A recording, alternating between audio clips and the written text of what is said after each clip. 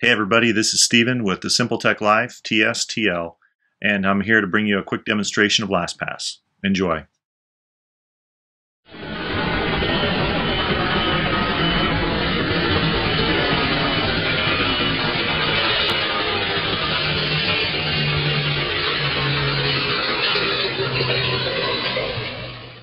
Hey everybody, this is Steven with the Simple Tech Life, and I'm here to give you a quick demonstration of how to use Lastpass. So if you recall in the last video, I showed Lastpass application and talked about the benefits of using a password manager. Now I'd like to give you a couple quick demonstrations as to how I use it every day in my life. So if you pull up a website here like Amazon.com, again, you'll notice every time you go to a website that requires any kind of login, you're going to be greeted with a login screen. Typically, in the past, before having a password manager, I'd put in my email address, and then typically I would have had a password that would have been the same across multiple login sites, which is terrible from a security perspective. So with LastPass, I simply go over here, select the LastPass application, which I already explained how to install, and then I'll go ahead and type in my password. And once I'm logged into LastPass, you'll see the application gives you a couple of options. You can go to your LastPass Vault, which will give you a list of all of your logins. I'll pull it up here. Most of this stuff is going to be grayed out, so you can't see all the information I've got in here, but you can see some examples here of all the different applications and that I've got in my LastPass Vault. So if you'll notice, that opens up a web window here. Now you don't need your vault open all the time, so I'm going to close that for now.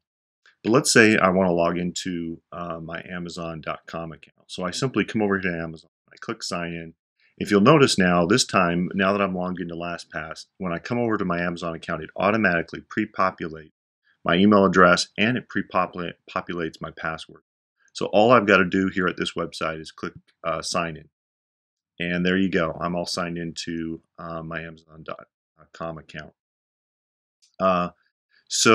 That's a quick example there. On Google, you'll see it's the same situation. If I want to sign into Google, I'll click sign in.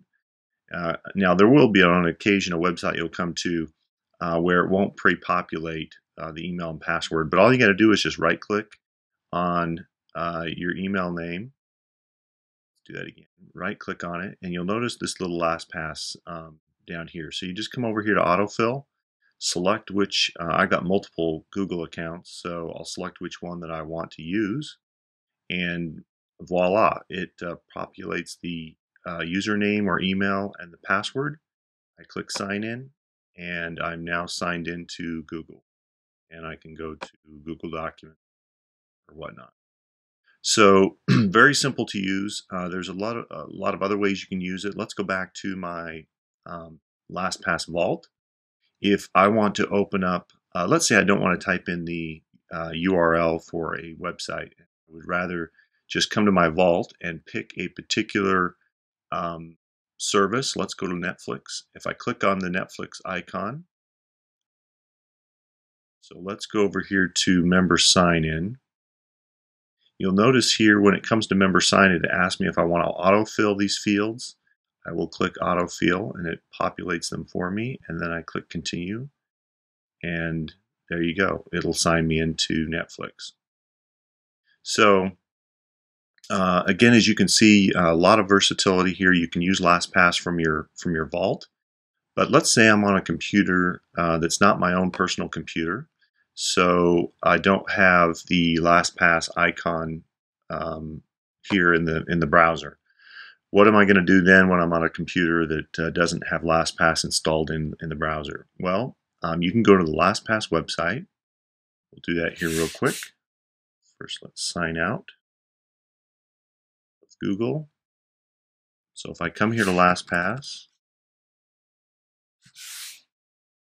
okay, now notice there's this sign into LastPass right here. So I click on that. It brings up my access to my vault. I'm going to go ahead and sign in. And there you go. From any computer that's on the internet, you can access your vault and do the same thing that you would do in your vault on the browser, which is you can click on a LastPass application, and sign in to a service like Netflix again. And there it goes. It just automatically logs me in. So very cool, very capable. As I said before, LastPass is something I use literally every single day, and it has really made my life on the internet so much easier. I no longer have to remember all the websites and URLs. It's almost like a bookmark here feature because it remembers these, which actually brings me to an introduction of my next video. I'm also going to talk next about a tool that will keep track of all your bookmarks across different computers. So let's say I use 5 different computers. I've got my iMac here at home. I've got my laptop. Let's say I'm at work and I want to use um, some of the bookmarks from my home browser experience. How do you, if you will, share bookmarks across different computers? So I'm going to talk about an application that I have installed that allows me to share bookmarks across computers, no matter where I'm at. Again, a really cool feature. And surprisingly, or not surprisingly, it's by the same company that did the LastPass application. So they recently purchased a company that does this bookmarking feature across devices. So very cool stuff. I'll share that in my next video. So if you have any questions, pose them below, and please subscribe to my channel and give me feedback on whether you think this is good information and if there's anything else you'd like to know or share. Thanks a lot. Bye-bye.